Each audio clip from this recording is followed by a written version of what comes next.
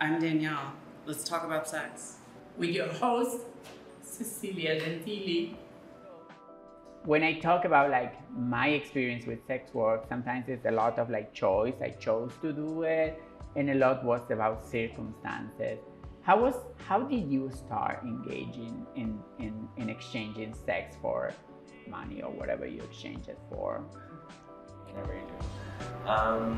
I was dating someone, and for me it was more of a choice. I think in that moment it was a situation where I could or didn't have to, but I felt like I was kind of an insecure person who was really like in this kind of like really tight-knit relationship where I kind of felt like my body would belong to this person, and I wanted to like reclaim a sense of like dignity or like oneness with being like separate from the gaze of my partner, I guess. By like that's weird, like doing whatever.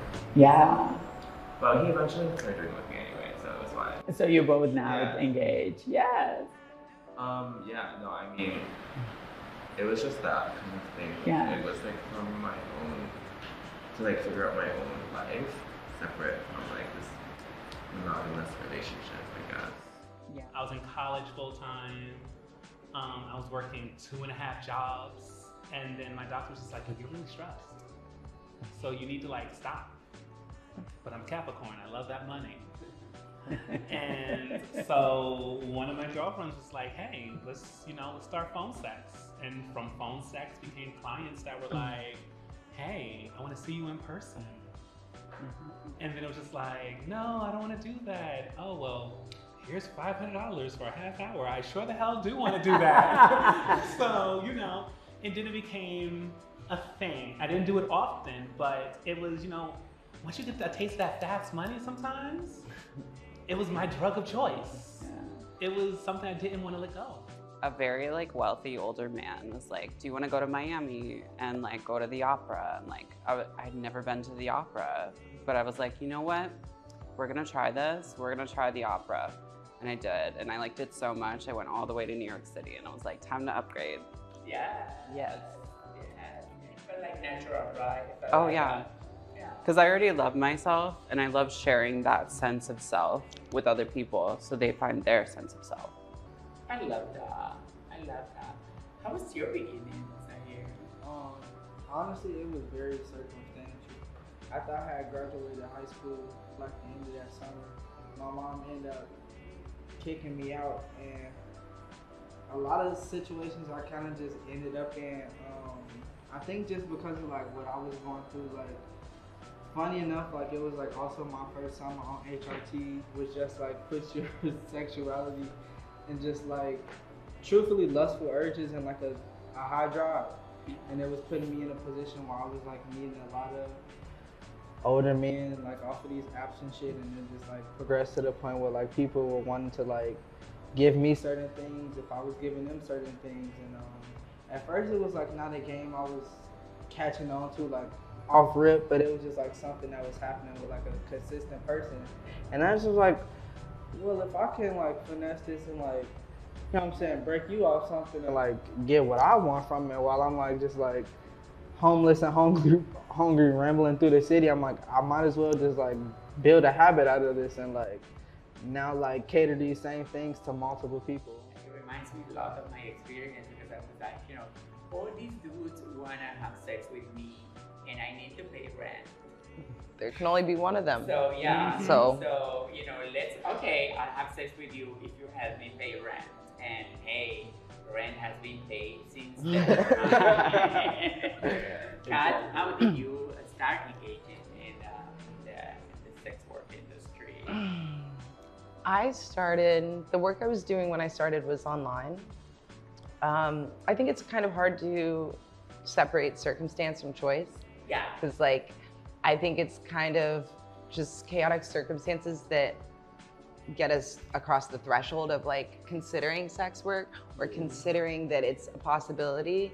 A lot of us, I think, start with one thing and maybe it's not for us, but then it sparks other ideas. It gets the ball rolling. So, you may start with a circumstance, but then your choice to actually stick with it, I think is more of a choice and the way that your business progresses. Hopefully you get to a point where you're making more autonomous decisions about the work you do, your boundaries and expectations. Hopefully your rate goes up, your clients get better, and that, you know, you hope for that kind of trajectory. Once you get that taste of, like, you described it as fast money, and that's like a thing in itself, like that's enough, but then there's also the feeling of realizing that you're indispensable, that you're not being paid for sexual attention or sex or, you know, whatever, but it's because it's coming from you. You know that another girl is not going to get your clients because they're not offering the same thing as you. It's not like being an employee where you can be replaced. So once, like, I wouldn't call sex work empowering in like a feminist, anti-capitalist sense, because like we're laborers, but once you realize that people will pay because you're you, not because you're hot, not because you're willing to spend time with them.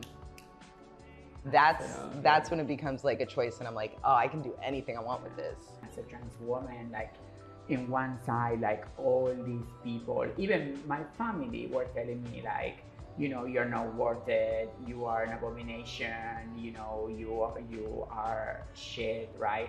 On one side. And another side, it was all these dudes paying to be with me because I was trans and because I was who I was and because I was entertaining. So it was like, oh, yeah, I can do this, right? I can do this. You're like, you're right. Yeah. I am the shit. Yeah, and secure myself with this like sense of like, you know, worthiness that I needed so much. I don't think if I even have survived, not only in a financial way, but in an emotional way. I was in a very bad point, and sex work kind of like helped me feel better about myself and what I was doing. And I made good coins, and I got to get all the boobs that I wanted and change them as much as I wanted. What is enjoyable for you of your work? I think, like, jumping off from the last points that were made, what is enjoyable for me on a day-to-day basis is feeling self-sufficient and not feeling like kind of that stress that you might get from working in a corporate position or like working at day jobs where you feel like everything is in someone else's hands. When you like reclaim making money and like not having to like struggle financially, especially when coming from a place where I personally struggled financially like most of like my young adult life, and feeling financially independent made me feel a lot more mentally healthy, you know, and knowing that that's coming from a place with where I'm in tune with my body was like really gratifying. So that's what I enjoy with my work. And I love men, so that's that. I'm like, you know, I love men, so I guess, like, I don't know. And you get them, and they pay you. It's always a good experience. I like getting to know new people on my own terms, and like kind of having the control in the room feels good. It feels safe. It's a boundary for me. So I think that's what I enjoy, is like new energy, and specifically energy that is catered towards me. Yeah. So it's like all about me. I love that. What I enjoy the most probably is just getting paid at the end. Yeah. And you dance. You dance too. That's Yeah, sex I do. work. Dancing is sex work too. Oh yeah. That's fun. I do go dance. I can like completely forgot about that. That's a new trade actually, but it's really fun. I enjoy that. I like selling the fantasy and just like feeding off of people's energy. It's really nice. I think independent sex work, especially like when you're not working at a club or for a house or for someone else, is really great for people who have disabilities or you know, mental illness or chronic illness, anything where you really need to control your own schedule and you need to say, I'm not working today or this week or this month, or all of a sudden I feel like I can work, or I need to draw my boundaries and choose exactly who I deal with. I think that's why, and there's so much of that in the queer community, and also just self-awareness of all those needs that we have. So I love that I can take care of myself by like governing my own labor. I feel like I can't do a lot of work. Maybe I am good at a lot of types of work, but the part of it that requires me to follow someone else's schedule and to push myself beyond my comfort, beyond my capability, is not good. You can imagine the world that you want to live in which I'm the princess, whatever, or just your utopia, and then you can live in it during the session. You can create that world that you want to live in just for a minute. And that's refreshing for me. How did sex work play a role in your well-being, on your mental health, or in your health in general? I have what I like to call the holy trinity of mental health issues: depression, anxiety, and PTSD. Damn. I'm just a happy-go-lucky girl. Yeah. And there's nothing better, and this is speaking from my perspective, than sometimes, you know, I'll wake up, maybe feel a little dysphoric, and I'll go outside. When I had a dog, I'd walk my dog, and some guy just be like, damn, you've got some nice tits. And I'm just like, You do, by the way. thank you. So which I'm just like, thanks. It's $250. And then you get that $250. And so it validates that, you know what, I woke up feeling like shit, but someone appreciated me. I just got back into sex work after doing social work, and I felt empowered to do sex work again. And I thought about it, I was just like, why am I fucking you for free?